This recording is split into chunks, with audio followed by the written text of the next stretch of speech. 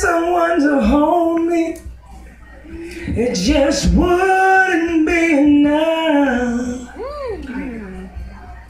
Tears, pain, anger, reality.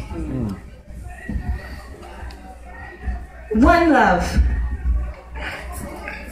I took it literally.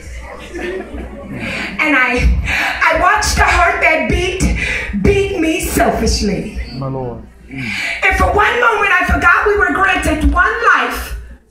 I mean, I'm 30 years ahead, damn near emotionally dead on the EKG, plugged into insanity. So I tried to watch Lifetime to help me understand my lifeline, but my reality all became a smudge of fantasy. Unbeknown to me, why love is said to be so sweet, when every flavor I tasted was sour. I mean, trying to withstand my holding in my cheeks. See, I had that rowboat type of love mentality. But shit, I was the only one rowing. So shit became a never-ending tragedy. And that's when everybody decided to ask me, hey PD, are you happy? Anger made me feel like it was a fucking twisted way to laugh at me. Yes. So though I couldn't withstand this crime being committed inside of me, it's like I knew the murderer was afraid to tell. See, the silence excited me, and I walked with these invisible bloodstains and these tears that stained my cheek. But see, there was no denying that I needed me.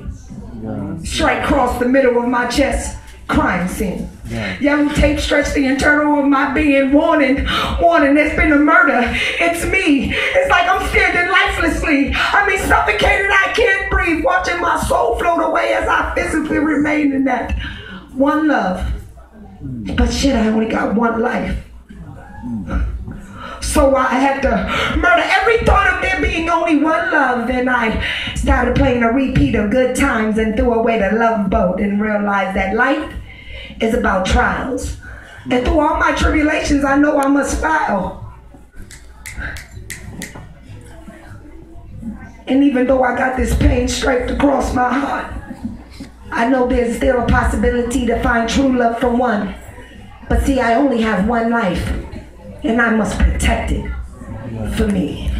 Tears, pain, anger, reality.